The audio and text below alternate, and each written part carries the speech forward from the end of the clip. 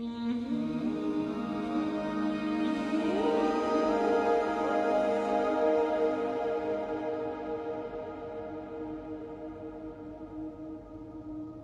when I was younger, people always used to say, "Sayang, hindi mo kang French." And, you know, of course I'd be upset because they were denying me a part of my identity. The underlying message there was, you would look better if you looked more French. You would look more beautiful if you looked more French.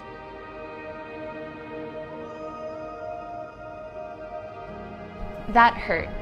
And so coming into this pageant, I knew that it would be challenging because I'm going against the conventional definition of beauty. I was right.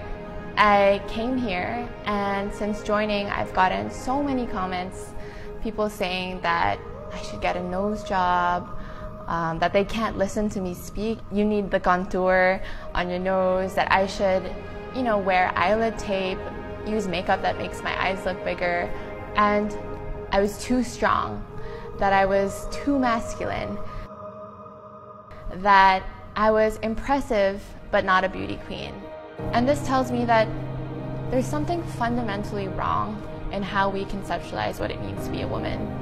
Because why can't we be powerful and beautiful? Why can't we be strong and beautiful? All of these things that people are saying, they're telling me that I need to be something that I'm not, and I refuse.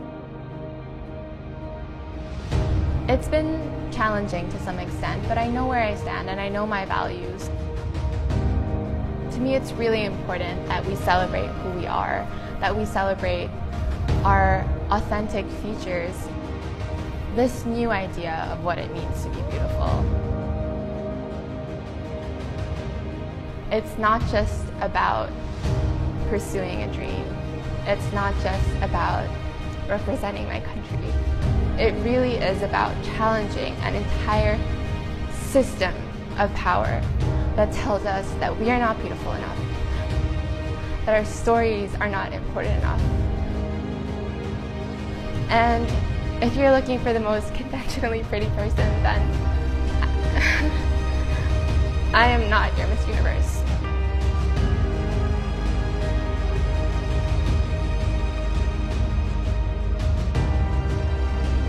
But if you're looking for a woman who's going to fight, who's going to use her voice with so much power, so much courage that it hurts,